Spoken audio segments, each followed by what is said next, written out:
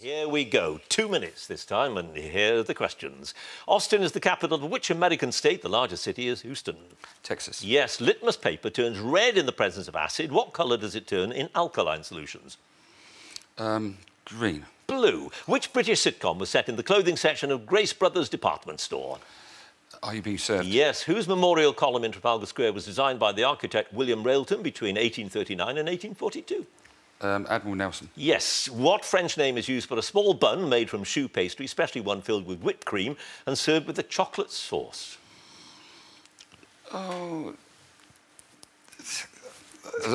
yeah, they're right in front of me, and I can't think of their name. Oh, we'll take that as a pass. The title character of which 1982 Steven Spielberg film is befriended by a boy called Elliot?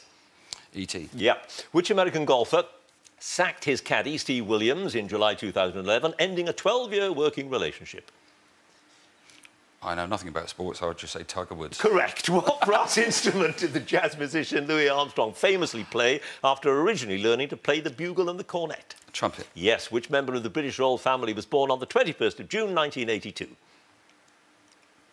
Prince William. Yeah. What is the main ingredient of the Provençal dish bouillabaisse?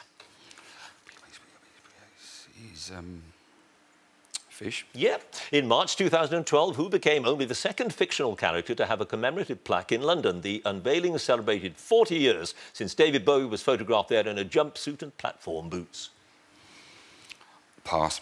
In which BBC television series do celebrities trace their ancestry, often finding intriguing secrets from their past?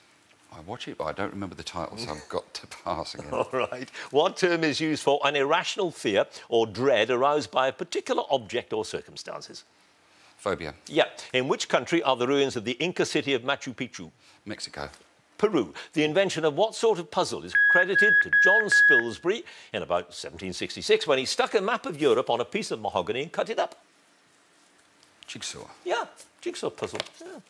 Right, you have 3 passes. Who Do You Think You Are is the name of the teleseries you could not remember the name of. And Ziggy Stardust was the fiction. Oh, I see. Yeah. I'm sorry, I misunderstood the question. Well, and the name of that bun, or whatever you want to call it, that you couldn't remember, was a profiterole. Yes. Yeah. 3 passes, Paul. You've now got a very respectable total of 15 points.